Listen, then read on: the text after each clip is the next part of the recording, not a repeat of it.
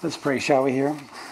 Heavenly Father, I pray that as we come before you that we do adore you and your Son. My goodness, what has been done is beyond comprehension, for sure. And you have been good, Lord, and you are long-suffering. You suffer for a long time putting up with men and their sins, and that includes ours as well. But we thank you that you waited for us and you were patient with us, Lord, and you did whatever it takes to bring us to your Son. Some of us with real tragedy. But thank you for the tragedy. Thank you for your goodness that leads us to repentance and the hope for the future. I pray that as we come together this morning also, we can remember that, Lord, there are 32 nations at war and conflict. Lord, I know that some of these are necessary, but have mercy in the midst of your judgment and your justice, Lord.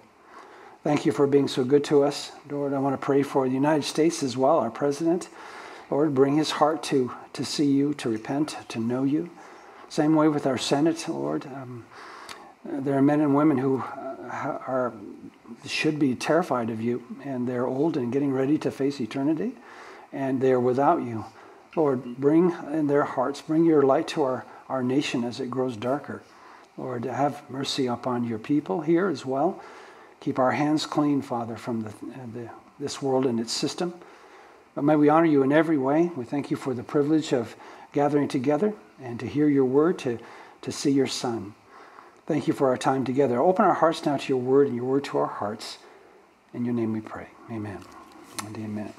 Wonderful. The rest of us, we're going to be in John chapter 6. John chapter 6. Okay? Okay, the Gospel of John is the gospel for Christians. There's a bunch of stuff in the Gospel of John that would have no applications at all to somebody who does not know the Lord. For example, what the Holy Spirit is doing inside of you and how he empowers you. You wouldn't be explaining that to somebody who doesn't know the Lord, because it does them no good to know such things, okay? And also, he just hits you right from the beginning. He just starts with the very first verses. In the beginning was the Word was with God, and the Word was God. And the one who became flesh is also God, the Word.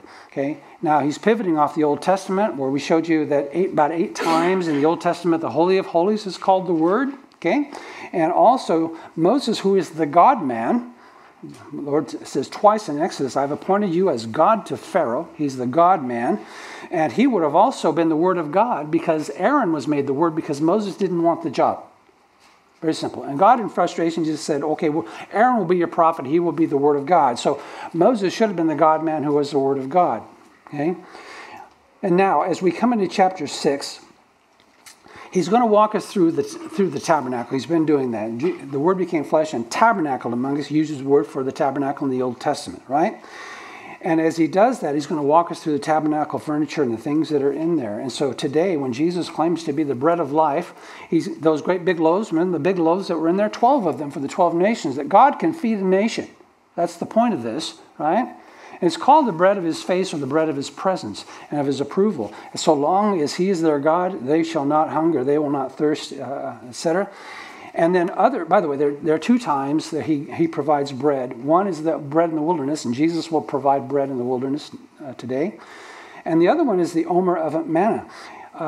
Just think of quartz, that a little omer of manna, and they would go out every day and gather that. It was called manna because they didn't know what it was. And manna just means, what is it? Okay? What is it? Okay?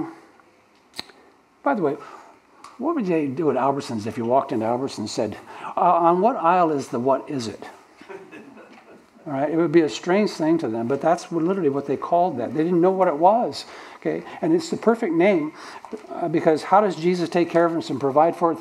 Nobody knows, right? And he provides for you differently than he'll provide for me than somebody else. But he did that, and he took that. That's one day's ration, right? You go out and you get an omer every day. A man got one. That's his meal for the day. It's his wife's meal for the day, and each child gets an omer.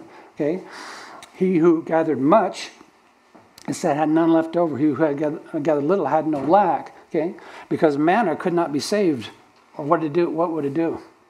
Turn to worms, right? It becomes vile and stench, right? Your walk with Jesus Christ, and he's the bread of life. He's going to explain, I'm the bread from heaven. That was a sign. Your fathers ate that and they're dead, right? So that didn't do them any good. It was just bread. kind of thing. And it can keep your body alive for a while, but frankly, your body's going to check out of here one of these days anyway.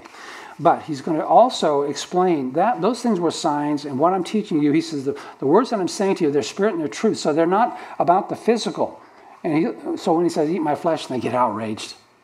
I said, you should know better than this. Well, I'm teaching you in ways you need to not be strange about this stuff. But that's him. But Moses was told to take one omer, one man's rations for one day, and put that inside the Holy of Holies in the Ark of the Covenant, and where the blood of Christ is, where Jesus Christ sits to the right hand of the Father, etc., where the rod that budded, the resurrection that did the miracles in the Old Testament, there it is. It's all there. Okay? And so that Jesus Christ is my personal provision for each day, right? And so when you pray, give us this day our every day the daily bread. What's the daily bread to a Jew? It's manna. You got to go out and get it fresh every day. You got to get up and walk with the Lord fresh every day. Don't coast on the past. Okay.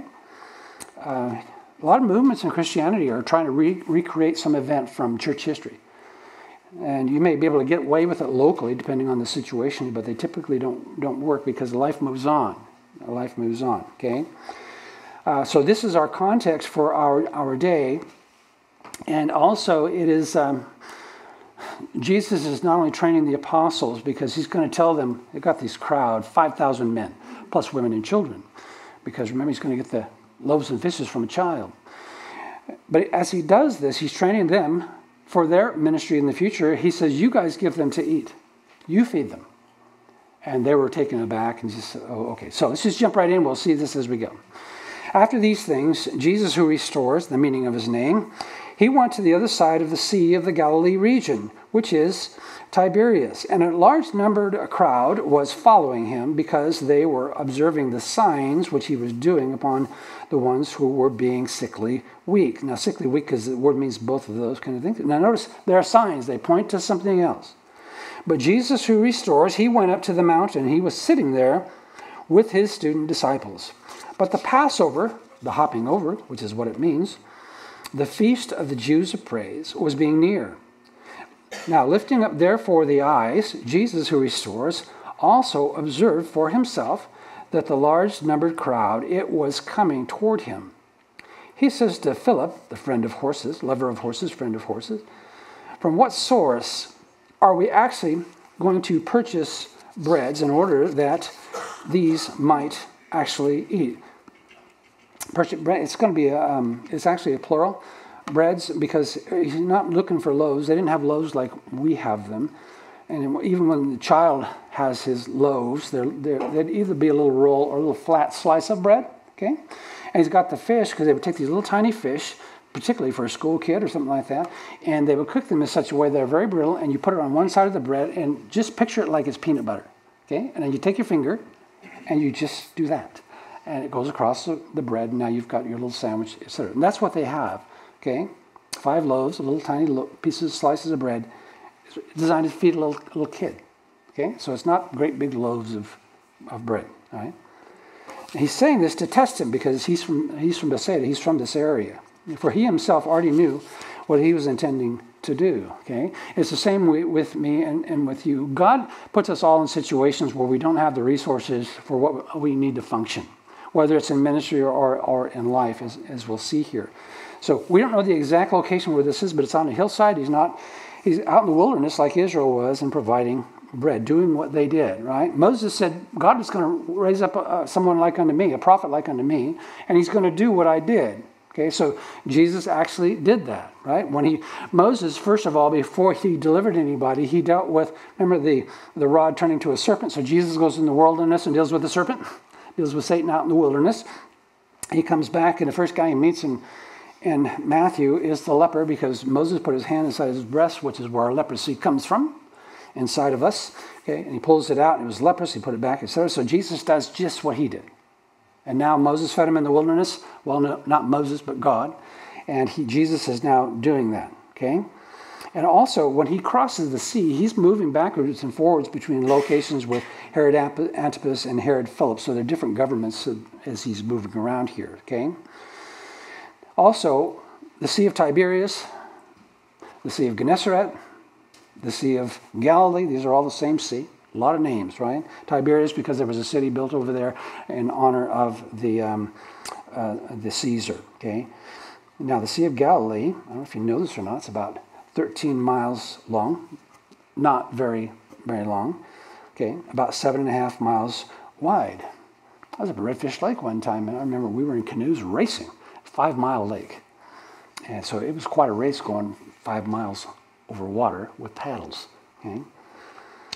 And I think my brother-in-law beat me by about 5 feet, kind of thing. He and his wife, me and my wife, we were just, anyway. So you could paddle this thing in a couple of hours, okay? About 690 feet deep in the deepest part, okay?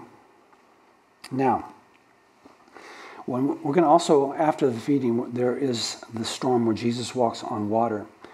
And the geography of that area with these hills, these mountains with these canyons create violent winds that come down through there, and it can come up on them pretty quickly.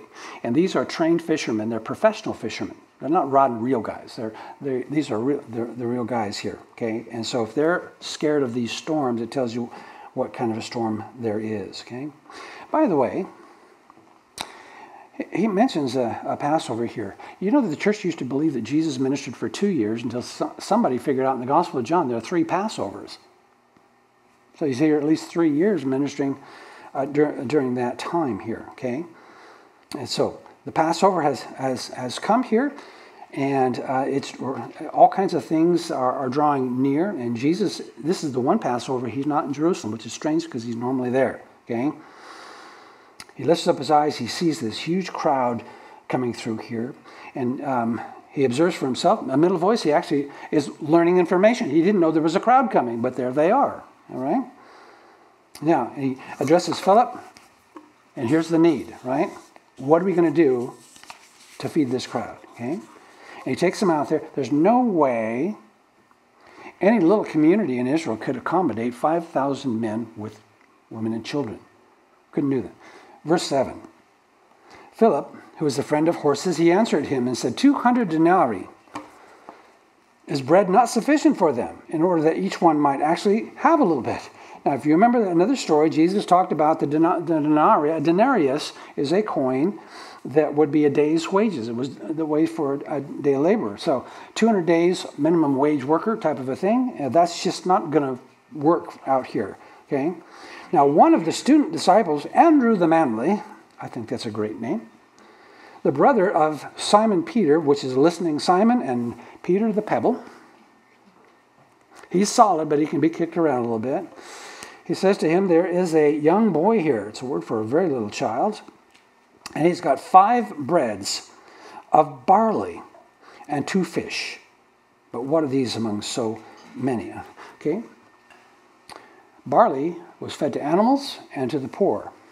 It's considered the bread of poor. It tells you a little bit about this child and his family, that not a lot of resources. Okay, I remember one time I was translating the Old Testament. I came across some barley, and I thought, that's a Hebrew word for hair. Okay, because barley is a hairy crop. How's that for your Hebrew lesson for the morning? Anyway, and he's got 2 little fish. Okay, but what are these among so many? Okay, and Jesus, who restores, he said, you guys have those people recline. Not just sit, but they're reclining. And there was much grass in that place, and therefore the men reclined, and the number was around 5,000. All right? Now, breads, not loaves. That is important. A child's lunch here, okay? Now, barley is the rougher food, etc. And they're going to have leftovers when they're all said and done as well here, okay? He's going to take the bread in verse 11. And Jesus restores, he took the breads and he gave good grace. He's saying, even today we call it saying grace, right? And he gave good grace. He distributed to those who had reclined themselves, and likewise out of the fish as much as they wanted. Okay, many of these people, if they're poor and there's a lot of bread and fish there, what do you think they're going to do? Just eat a Happy Meal? No, everybody was full until they didn't want any more. Okay? They didn't want any more. Now, but as they became filled, he says to the student disciples, they've been serving and they're hungry like everybody else. You guys gathered together the leftover fragments in order that there will be nothing that's actually lost. All right? So Jesus is not into trampling it on the ground or throwing it away. We need to be good stewards of this. Therefore, they gathered together and they filled 12 small baskets of fragments. I wonder who that's for. You understand? When you get in ministry, let me tell you something. You eat last, you serve, and everybody else gets to go, and that's how that works. Okay? That it's about serving everybody else. Okay? And then when it's all said and done, there were 12 baskets full left for the disciples. All right? Out of the 5 barley fish, which ones were left over from those who had eaten. And therefore, the people, having seen the sign which he had done, they were saying that this one, visibly true, he's the prophet. That's Moses, right? Moses, the second Moses. That one who's coming into the world. Got to be the guy. Remember the woman at the well? She figured it out. And the Samaritans only used Genesis, Exodus, Leviticus, Numbers, and Deuteronomy. That's all they used. They didn't know where the temple goes or anything like that, so they could argue all that stuff because they didn't believe that stuff. But it says all of a sudden they came out from Samaria and from that area of Samaria. The men came out, talked with Jesus. He spent a couple of days with them, and they believed. No miracles, no signs, no nothing. Right after that, the Jews come and he says, you guys don't believe anything unless you see miracles and signs. And there's a problem with the Jewish people, okay? Now, therefore, Jesus, who restores, perceiving that they're going to come and seize him. That's something. By force. In order that he might actually make him king. And he went up again into the mountain by himself alone. I cannot imagine what happens. 5,000 men walking towards you. You're going to be king whether you like it or not. Okay? Why do they want him to be king? Bread. Fish. That's why. You're going to be in charge of this kind of a thing. Okay. By the way, being heralded as a king in those days was not a good situation. Not good at all. Because you're going to be in direct competition with those who are kings. Okay? All right. Now, the feeding of the 5,000 here, it's the only story that's in all 4 Gospels. The only miracle that's in all 4 Gospels. So it must be important, right? Everybody needs to know that this points to something. All right, now, whether it's 40 years in the wilderness or just on a mountainside, it does not matter. Whether it's millions in the wilderness or 5,000 on a hillside, okay?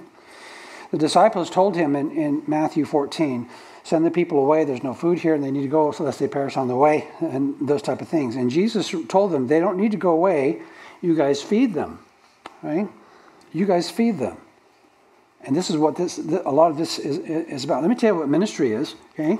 I spend all week in the kitchen in my Bible and just putting together these sermons. And my goal is to get you the meal without messing it up or spilling it or dropping it or polluting it, right?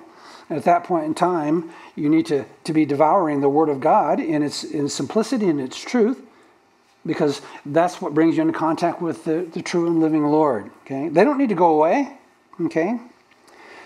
And then he says in verse 38, this is Mark 6:38, how many loaves do you guys have? Go and see. So they go throughout this crowd, okay? And they come back with the loaves and the fishes. Verse 44, he says, you guys give them something to eat. And the lesson is that Jesus will feed the multitudes through his servants. And he will deal with the societies, etc., through his people here. Now this is important. Matthew 14:18, they've gone through there's 5 loaves and 2 fishes, and Jesus says, bring it to me. I think that's key. What do you got? It's not what you don't got. What do you have? Bring it to me. Go set it before the Lord. Okay? Do you remember the story in the Old Testament? The army is surrounding Jerusalem, and they're shouting and screaming profanities and blaspheming the true and living God. The king ends up with this note of their words, and he just goes over to the temple and he just lays it down before the Lord. And he himself bows and said, Lord, here it is what they've said. And here's what they're doing. And the Lord said, don't panic, don't worry about it. I'll take care of it. And he did take care of it. Bring it to me. Okay? So they reclined them in groups of 50s and 100s. Okay, not thousands. Nobody can serve thousands, but you can serve 50s and 100s. Okay. Now, let me show you something. In Mark 8, after this event, it says, "Now they've forgotten to take bread, and they had only one loaf with them in the boat." This is a different time here. Okay. He cautioned them, saying, "Watch out, beware of the leaven of the Pharisees and the leaven of Herod," and Matthew also includes the leaven of the Sadducees.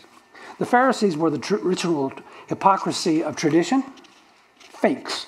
Pretend you're doing it on the outside, but it's not true of your heart, right? The Herodians, Herod, were a political movement. Beware of making politics. Everything, Christianity is not politics, okay?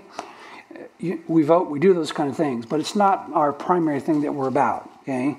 And the Sadducees were the wealthy liberals of the day, okay? They were closer to God. They actually believed in those days that the more money you had, the closer you were to God, and so they were very wealthy because they controlled the temple. That's where they got their wealth. Okay? It says, they began discussing with one another the fact that they had taken no bread. Jesus, aware of this, he said to them, "Why are you discussing the fact that you don't have any bread? Do you not perceive or understand in your hearts? Are they hardened? Having eyes do you not see? Having ears do you not hear? Do you not remember when I broke the 5 loaves for the 5,000? How many small baskets full of broken pieces did you guys take up?" They said, "Well, 12. The 7 for the 4,000. How many baskets full, right, did you take up? And they said the 7. Those were big baskets, by the way. The same word for the basket that Paul was let down over in a basket over the wall. Okay, and he said to them, "Do you guys not understand?" He takes this application, and they're concerned about bread. I said, "I'm not talking about bread. I'm talking about leaven of movements and all these things, right? Because they're deadly to us. They're deadly to us. Okay." By the way, are traditions evil? No, they're not. If you want a tradition, you can make one for your family. We have traditions in my family, things that we do that nobody else does, and it's really nobody else's business, that sort of thing. But we do them. Some years we don't do them, other years we do. It's not a problem until you make it binding. Thus says God Almighty, keep my tradition. Right? Kind of thing. That's wrong. Okay. And then he says, Matthew 16:11, "How is it you don't understand that I'm not speaking concerning bread, but beware of the leaven of the Pharisees and the Sadducees?" Now you'll notice something here. This earthly provisions for multitudes of people is not a big deal. Okay, he says, you guys have seen this. How is it you haven't even learned it? That God will take care of you. What's going on here? Is your heart hard? Your eyes are blind? You can't see?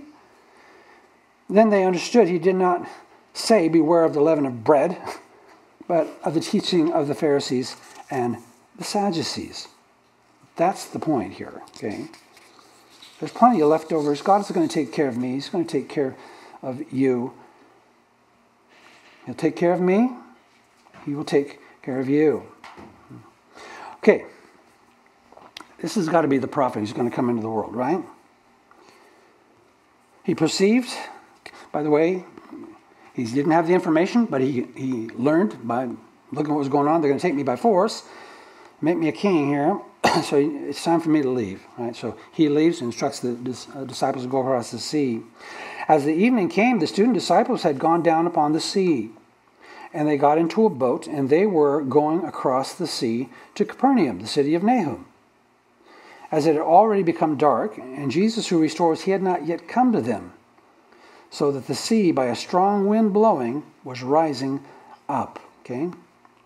You know, they found one of these fishing boats on the sea of Galilee. It carried a single mast, about 26.5 feet long, 7.5 feet wide. Okay? And it rode low when it was in the water. And it would... a fishing crew would be about 5 men plus their cargo, their things that they worked with that are there. So Jesus and all these men in there, that's a pretty good weight. They'd be riding low. All right? So this is a big issue if you have a storm coming up. Okay? Therefore, verse 19, they had begun rowing about 25 or 30 stadia. That's 3 to 4 miles. Okay? By the way, when you have Bible translations, it's worth having several translations because some of them will use stadia and some of them will modernize it and put it in miles, okay? But these measurements are going to play out in other passages, and if you can't see the measurements, you can't figure them out, okay? So that, remember the city of New Jerusalem coming down out of heaven and all that stuff? It's got foundations. And if it's in English, you can't see the mileage. You can't see what it is in there. So, but it's in stadia, and when you start adding up one side, you come up with 144,000. You need to know who that is, right? They're talking about people, things like that. Kind of thing. So you can't see that if it's in miles, but you can see it if it's there. Okay. There are 3 or 4 miles. They were observing Jesus who restores, and he's walking upon the sea. And he was getting near to the boat, and they were caused to be frightened. You know, if you're not in the middle of the ocean and somebody comes walking up to your boat, kind of thing, it make you a little nervous. And that's what they're seeing. They scream, because they were convinced it's a ghost. And it's not Casper, okay? And again, we have another sign here as he walks on the water, okay? Jesus rebukes the Jewish people and he rebukes his own disciples. When I'm doing things that only God, in the Bible actually says only God can do this, what should be your conclusion? You get the idea here, okay? He says to them, "It is I am. You guys, do not be frightening yourselves." Middle voice. You're doing this to yourself. Stop this. Okay? Others can translate it, "It is I." And I'll show you why I think I prefer the first one here. He's going to do it this way, right? And he's going to calm the sea in just a moment here. Okay? Job 9:8. God alone walks on the waves of the sea. Who does it? Only God. Peter did so by permission of God. Okay? Only God walks on water. Okay? Psalm 77:19. Your road is through the sea. Your path is through the great waters. Your footprints are not known. Okay? That's the reason you can't always follow what God is doing, because do you leave footprints if you're walking on water? No, you don't leave any footprints. You don't see any. But the point being here, who walks on water? God alone walks on water. Okay? And then when they cry out, and Jesus uses the word I am. Of course, you know I am is God is the name in the Old Testament. When he explains that, he tells Moses, I am, I am. I am is my name. And then he says, the one who is, we translate Yahweh. Yahweh, that's my name. And then he says, I am who I am. That's my name too. So he gives them 3 names because they all pretty much mean the same thing. Okay? Now, when you see the word I am, the question is, I am what? Right? When standing alone, Jesus uses this as in John 8:58. He said to them, truly, truly, I say to you, before Abraham was, I am. And his enemies took that very clearly. He's claiming to be Yahweh. Now, normally you have something that follows this, I am something. Okay, you could call that predicate nominatives, where it restates the subject. But 635, I am the bread of life. Okay, so I am this. I am the light of the world. That's what I am. I am the door, right? Etc. I am the good shepherd. I am the resurrection and the life. I am the way, the truth, and the life. I am the true vine. So that makes good sense, right? So when he uses the word I am, and it isn't followed by anything, then it stands alone. Like when he said before Abraham was, I am. I think he's clearly using that, and he's actually using it also for these things. Okay, so I am. And by the way, do you remember in Revelation he says, I am is Alpha and Omega. Remember that? The beginning and the end. Okay. Now notice what he just said. I deal with things that start and things that finish, things that have a beginning and things. That's a project, right? So it's not like I am nothing, okay? Things begin with me and things end with me, okay? And then when he uses the letter of the alphabet, I am A and I am Z. I am the A through Z and everything else also in between. No word, no story is written without me. I am everything. So when Colossians and Philippians said he's our pleroma, he's our fullness, he's my everything, absolutely my everything. That's very, very true. Jesus said, without me, you're done, right? I, living in you, you obey me by faith, and then you can trust me. I'll take care of you. If your heart's right with me, I'll take care of everything. So, all of these read, I am something, but when it's lacking a predicate nominative or that following what he is, it stands alone, more like a declaration. For example, When Jesus says, I am, and he does something that nobody else can do except the I am, like walking on water, which the Bible says only God can do. All right? Men don't walk on water. Men can't calm storms. God can calm them. He decrees them.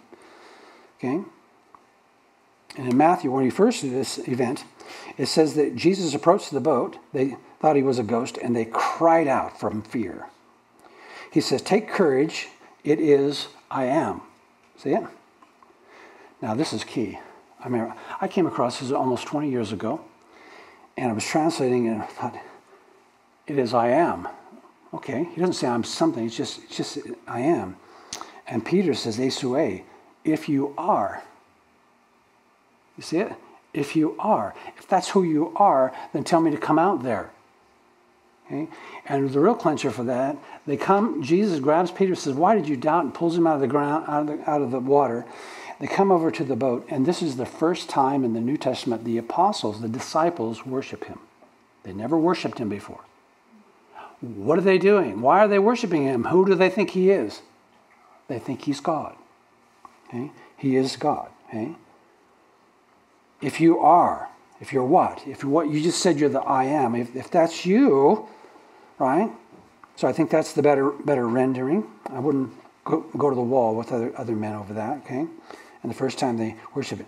You know, in the 100s, actually it could be in the AD 90s, up into the AD 100s, the Jews translated the Old and New Testament into Syriac. It's called the Peshitta. So I thought, I wonder, and Jesus says, take courage. This is the Jews translating this, and he uses the word I. That's all it says. Okay? Some of you don't know this, but the word am and is, things like that, are constantly inserted in the New Testament because they're not used, right? They're used interchangeably with nothing. It's just implied. So this could be, I would say I would be I am. So it makes good sense. I think that's how they may have understood it. Okay? Isaiah 9:6. This is from the Targums. The Targums were the Aramaic translation. When they came out of Babylon, they were no longer speaking Hebrew. They were speaking Aramaic. Okay? And in Nehemiah, it says, when they stood up to read the scriptures, all the people gathered there. And it says they targumized or translated. Targum is the Aramaic word for translation. So they targumized or translated to give the people an understanding. And it says the people humbled themselves and repented because they understood. They understood it. Okay?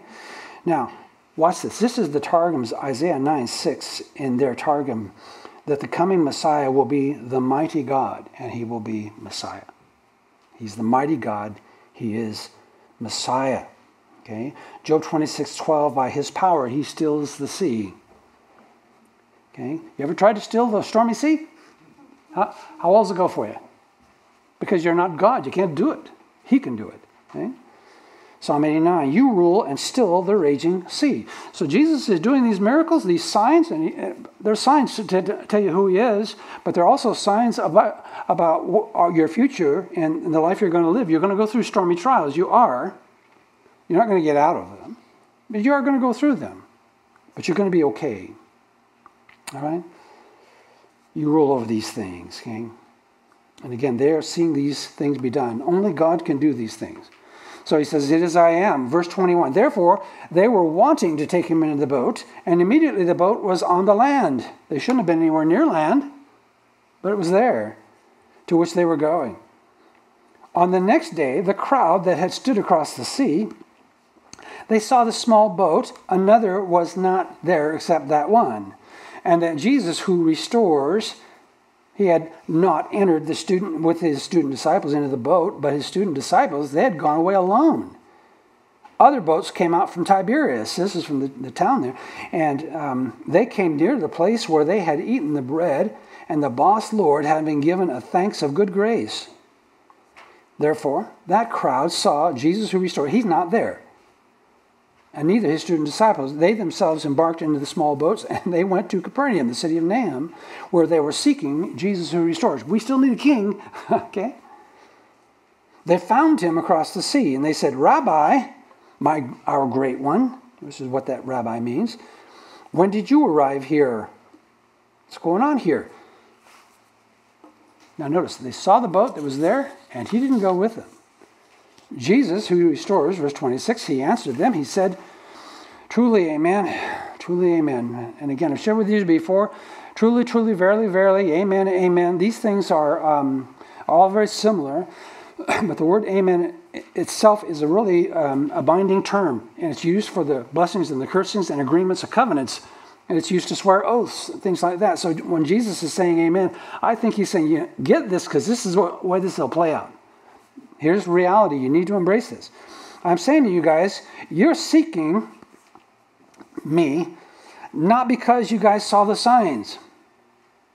What do they think about the miracles and the signs? Who cares?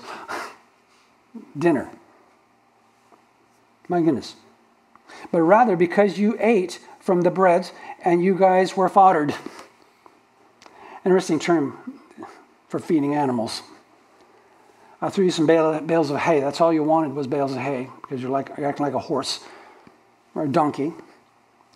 This is all you want. You guys do not work for the eating that which is perishing of itself. How much earthly food perishes? All of it. Okay? It'll perish with the eating, or in those days, bread was baked daily because they didn't have any plastic bags to put it in, and they didn't have any refrigeration or anything like that. So you make a loaf of bread, it was consumed in that day because the next day it's going to be crusty and hard. Okay? But rather than bread that perishes, bread is food. A sheep can be bread. Anything can be bread. Okay? But rather eating that which is remaining to life eternal. There's a food out there that will sustain you and it'll never go away. You don't have to bake it every day. You don't have to do that thing. Which the Son of Man, there's a term for the Messiah, is going to give to you guys. For the Father, this watching God, he has sealed this one. All right? By the way, you'll notice this. He switched to a future tense. I'm going to give it to you. What I just gave you is not why I'm here. That's a sign, a miracle, like Moses, pointing out to something I'm going to give to you. I'm going to give you something that will sustain you forever. Okay? Earthly food, that's a sign. It points to something. A temporary sign, miracles, right? And him, it says that God has sealed or has stamped him with a signet ring. Is you know what a signet ring is? People did not used to sign things. They used to put a stamp on it. Their rings. The word signet means sign. Yeah, right? Then, by the way, you know they found Pontius Pilate's signet ring? Okay. Jeremiah's secretary was Baruch. They found his signet ring, etc. They found Jezebel has a signet ring. And I thought, why in the world does she have a signet ring? She wasn't king, or was she? You get the idea here? So they take this stamp, put it in there. In the book of Haggai, in the end, when all the nations and armies are overthrown, he talked to the Zerubbabel, and his name means the seed from Babylon, the seed of Babel, okay, from there. On that day, Yahweh says, I'm going to appoint you as the signet ring. You are the ring, okay, because I've chosen you, says Yahweh of hosts. Now notice, the Messiah is coming. When he gets here, he is the signet ring of God. Whatever he says has the stamp of God on it, and that's the picture that we have here, okay. He's not going to wear it. He will be the ring, the Messiah himself, okay. Now, you can't believe what they're about to do here. Verse 28. Therefore, they said to him, what are you going to actually be doing in order that we might actually be working the works of the watching God? And Jesus, who restores, he answered and he said to them, this is the work of the watching God. You want to do the works of God, that you guys might actually believe in the one he sent. You want a job? There's your job. Believe me. Therefore, they said to him, well, what sign, therefore? What do they think about signs? They really don't care, do they? Okay. What sign, therefore, are you doing in order that we might actually see it and we might actually believe in you? What did he just do? He came up with bread for thousands of people, and they asked him for a sign. Our fathers, they ate manna in the wilderness. Okay? Even as it is written, bread out of heaven he gave them to eat. Therefore, Jesus who restores, he said to them, truly, amen, get this down. It's binding on you. I'm saying to you guys, Moses, who was drawn out, his name, he did not begin to give you bread to you guys. It's a perfect tense. It means something begins with continued action here. But rather, my Father is giving, notice present tense, my Father's giving you, guys, the evidently true bread out of heaven. And you don't understand what's right in front of you. I'm the one who you must feast on and live forever. For the bread of the watching God, it's the one who's descending out of heaven. You want bread? That's be me. One descending out of heaven. And also is giving life to the world. Therefore they said to him, Lord boss, give us this bread all the time. And again, do a sign. He just did it. Well, do a sign, make bread. I just did that.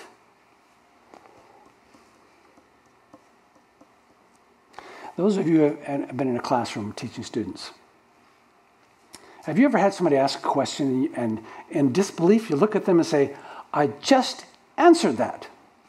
Okay? Which means that person is not paying attention. Okay? Just like the disciples did not pay attention. Oh, he's mad about bread. I don't mean bread. Who's talking about bread? Don't you remember the bread? Jesus who restores, he said to them, I am the bread of life. The one who's coming to me, there's no way he's actually going to hunger.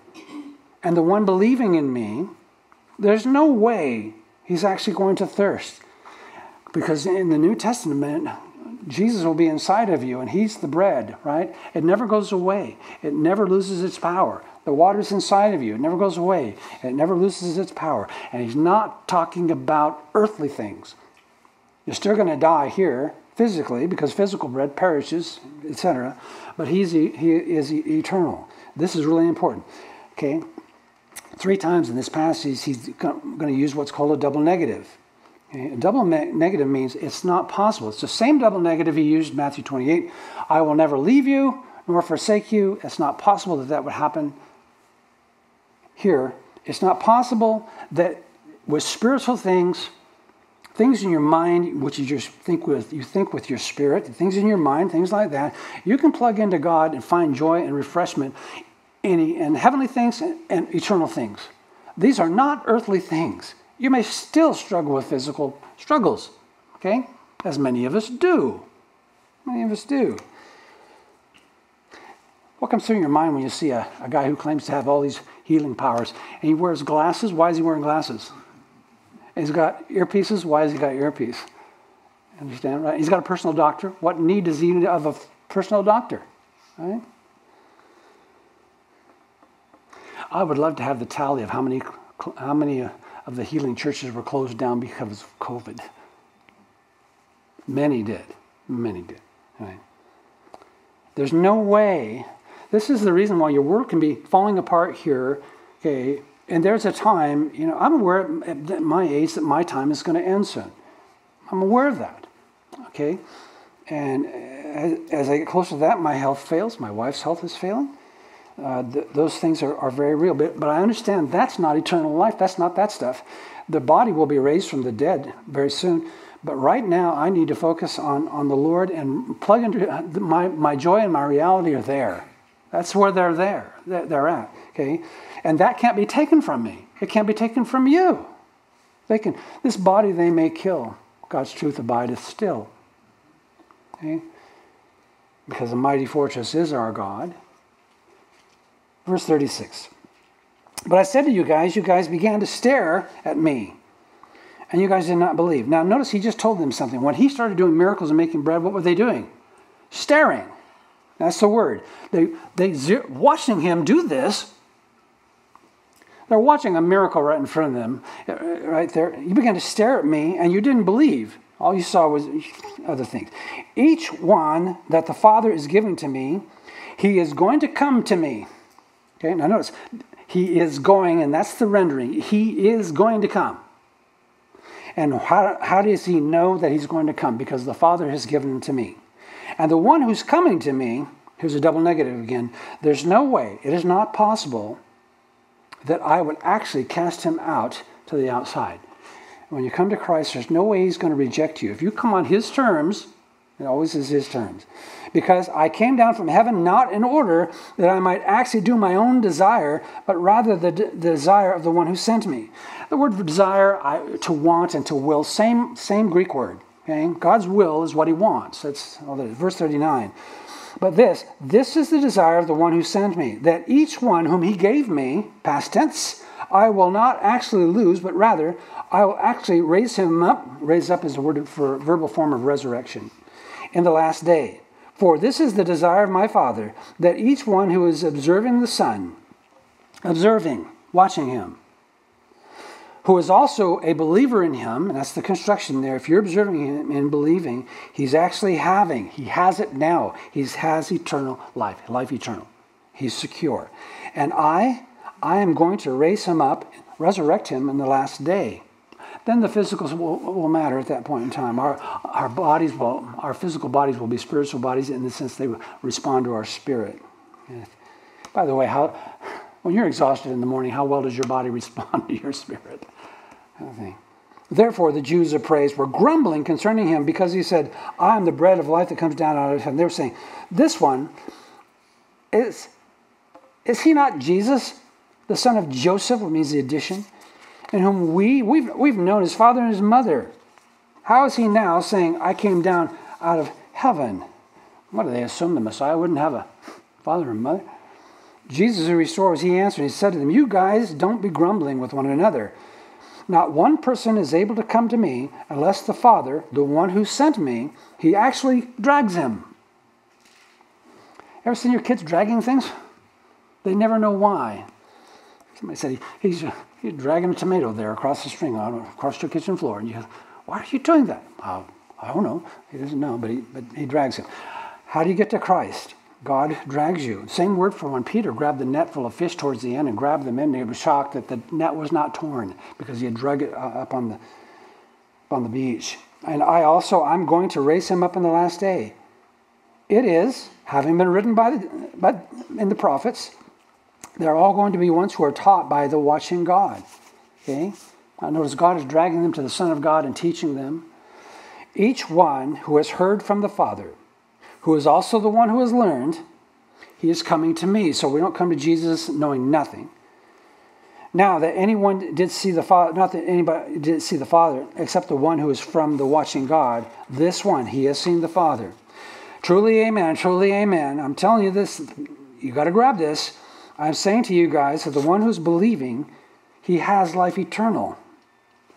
Let me ask you something. Do you believe that Jesus is the Son of God, God of very God, that he died for your sins, that he rose again on the third day, and God has brought to you to look at him and say, I need you? Then do you have eternal life or not? You do. Okay? Those with another gospel that Jesus never preached and views that he never did, who call upon him are calling upon a myth. 48, I am the bread of life. Your fathers in the wilderness, they ate manna and they died. It is a true bread. It is the bread, the one descending out of heaven, in order that whoever actually eats from it, he actually has stopped dying. And that's the word there. His death has stopped. I've intervened in this. Okay. Now notice, you actually see God. You actually believe who he is. You actually know what this means.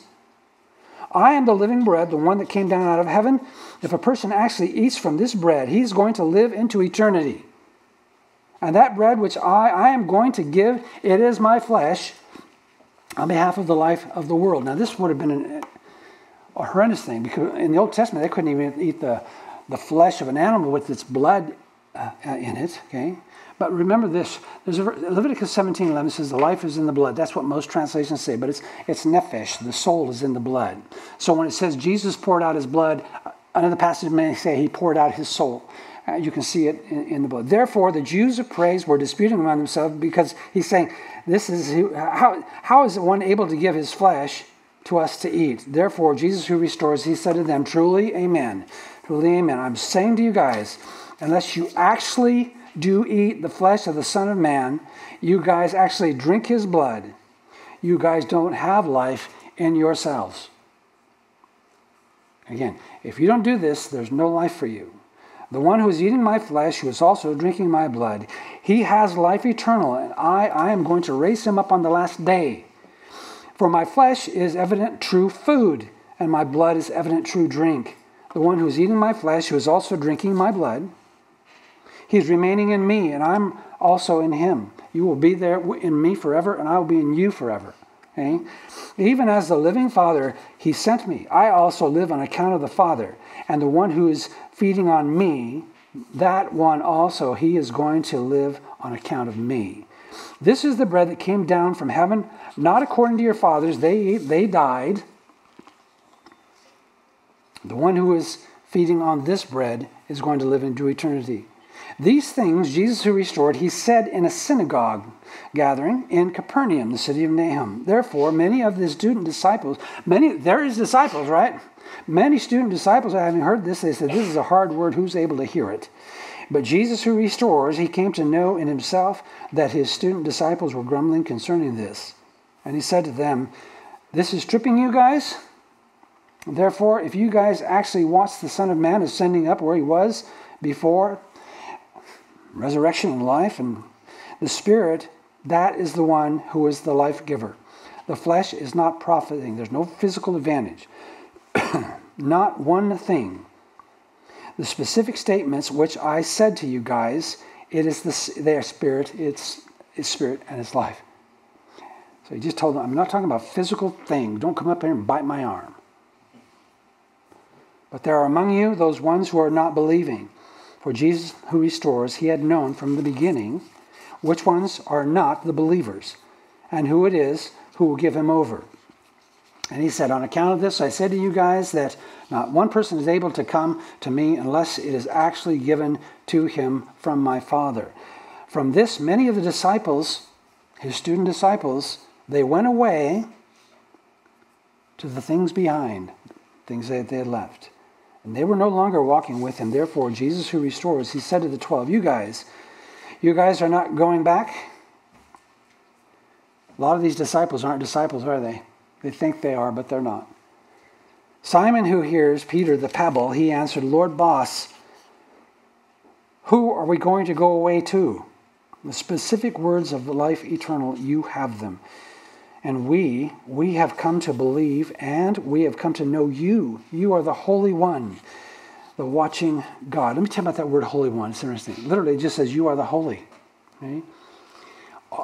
Over and over again in the Old Testament, you read that word standing alone, and usually you have to fill in the blank, okay, if you think there's a blank there. So all through the Psalms, it says he's the holy, the holy, the holy, and they say the holy sanctuary, the holy temple, the holy priest or something. They're adding those words, okay? But just as it stands, you are the holy, that's what he just said. Is that what they meant back there? I think so. And I think I can go every one of those kind of things. Let me tell you the differences. Do you know what the difference is? The difference is a dot. And the dots and squigglies in the Hebrew text aren't Hebrew. They they were added AD 1100. How's that? Okay, you know what they are? I can put a dot over here and make it a participle. A jogger, right? A jogger, a runner, a skipper. That makes it a participle. I can move it over a letter and make it an infinitive. To run, to jump, to cry, to whatever. It's all those dots, and all those dots are interpretation. I'm going to pull them out and add what right there. So when I would translate the Psalms, I just go, the Holy One. And it fits the context every time. Verse 70, Jesus who restores, he answered them, did I not choose 12 for myself? And from among you guys, one, he is a slandering devil, which is what devil means. And he was speaking about Judas of praise, the son of Simon who hears, Iscariot, the man from Kerioth, for this one being one of the 12, he was about to give him over. My goodness. Yeah. Storms, not a problem. Can God take care of you in the wilderness? Not a problem. He can't deal with unbelief. That's a problem. Okay? That doesn't mean you're out. It just means that you have to grow and to come to know him. Come to know him. Father, thank you for our time. Thank you, Lord, our Father, for showing us your Son on earth who tells us these are signs pointing to something. And he's going to give us life, and now he is giving us life.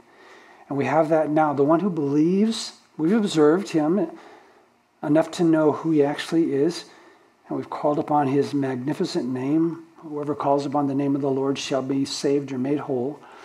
We thank you for him. He's our life. He's our bread, our water, our milk and meat. He's the clothing we wear on the inside. And he's our breath. Messiah is our breath, Jeremiah said. You are, Lord Jesus, you are everything. You are at the right hand of the Father on the throne with him. Thank you for our life. And Lord, help us not lose perspective in this world when this world takes things from us. And it takes our health.